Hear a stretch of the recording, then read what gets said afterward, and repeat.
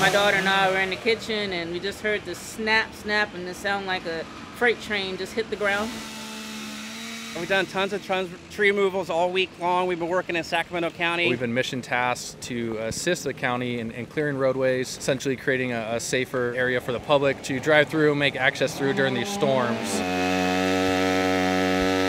Started this morning in Orangeville, working a tree, removing it from the roadway, and now we're here in the area of North Highlands near I-80 in Madison, removing this large tree that fell last night, actually.